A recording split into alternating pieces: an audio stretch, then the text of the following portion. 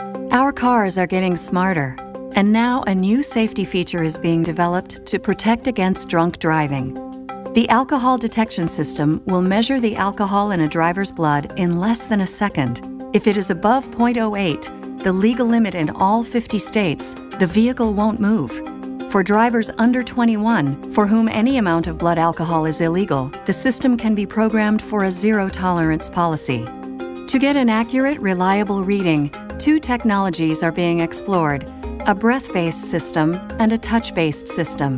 The breath-based technology pulls the driver's exhaled breath into a sensor, which could be located in the driver's side door or in the steering column as the driver breathes normally.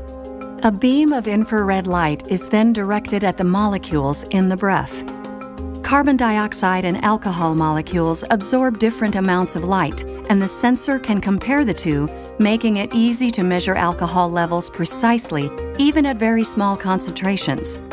If the proportion of alcohol molecules to carbon dioxide molecules is above a certain range, it indicates an illegal blood alcohol level.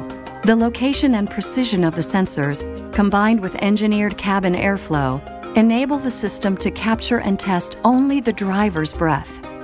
The touch-based technology reads blood alcohol below the skin surface. Touch sensors in the car's ignition button or in the gear shift shine a beam of light onto a finger. This touch-based system uses near-infrared tissue spectroscopy to detect the level of alcohol in the blood. Alcohol absorbs specific wavelengths of light.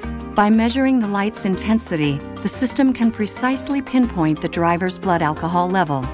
When it's ready for commercialization, you'll be able to purchase the alcohol detection system as a safety option, just like emergency brake assist or lane departure warning. This breakthrough technology can help protect you and your family and make the roads safer for everyone.